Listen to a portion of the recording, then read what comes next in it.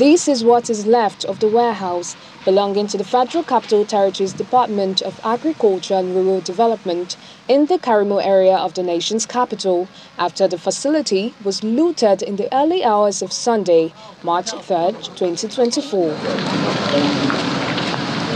The FCT Minister of State visits the facility in the company of officials of the Federal Capital Development Authority to assess the level of damage.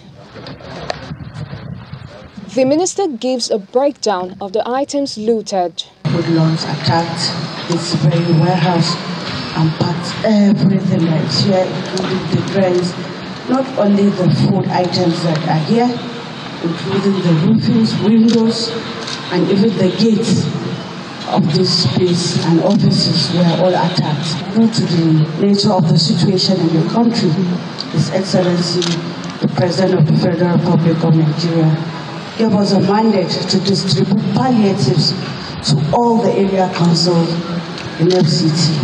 And we were there, we did distribution about twice, and then about to do the third one where these trucks were here to offload these food items, and then they were attacked.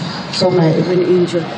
This is really a bad situation, and it's not something that we take it lightly. All those that are involved must be brought to book. Already, 15 suspects have been arrested for their involvement in the incident, while some exhibits have been recovered, including foodstuff and other vandalized items. An early attempt on another warehouse in the Idu area of the nation's capital was foiled, and 5 persons were arrested by officials of the Nigerian army. The minister refutes claims of food hoarding and pledges to reinforce security presence in the warehouse. This food is for them. Nobody is going to take it away from them, but it has to be done in an according manner. But the way this thing happened actually is beyond hunger. Rush, come here. Meanwhile, the FCT administration has denied reports of fresh attacks on truckload of food, explaining that the attacks seen in the viral video on Monday morning did not emanate from the FCT.